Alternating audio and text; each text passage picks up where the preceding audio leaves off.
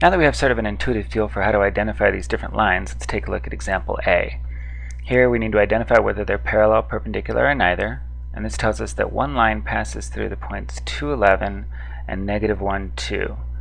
So we're going to use my graph here. We're going to make sure we're going to set these at 2 each. So this is 2 and 4 and 6 and so on. So we have our first point at 2, 11. So it's just going to be one dash over here, and then we have 2, 4, 6, 8, 10, 11. So we have a point right about here at 2, 11.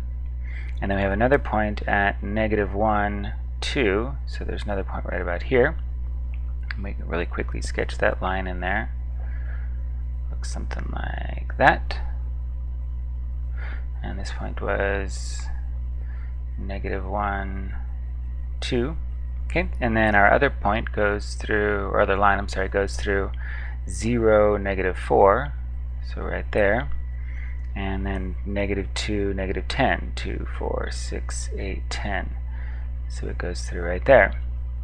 I'll sketch that in real quick here and here. Those look like they might be parallel, but we need to identify for sure. So the easiest way to do that, we mark these 0, negative 4, and negative 2, negative 10. The easiest way to identify whether they're really parallel or not is just check their slopes. So this one here goes from 0 to negative 2, so its x change is negative 2, and its y change goes from negative 4 to negative 10, so it goes down 6. So we have negative 6 over negative 2, which means this one has a slope of 3. The other one goes from positive 2 back to negative 1, so it has an x change of negative 3, and then a y change, we go from 11 down to 2, so it has a y change of negative 9.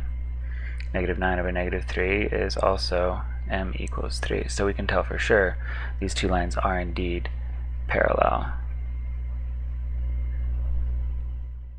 Okay, our last example here gives us the points 1, 2, 3, 1, 3, 1, and negative 2, negative 2, negative 2, negative 2, negative 2.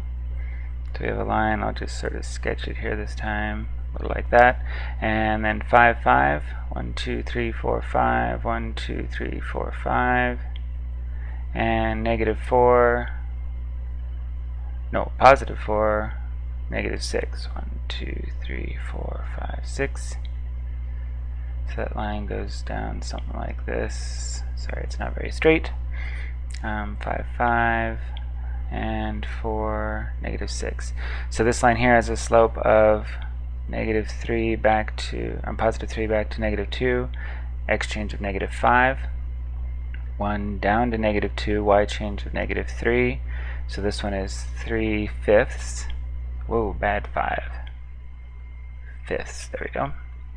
And this one has an x change from 5 back over to 4, so an x change of 1, and a y change from 5 clear down to negative 6, so a y change of negative 11. So this one is a slope of negative 11. So these two slopes, 3/5 and negative 11, are neither inverses nor the same, so these two lines are skew.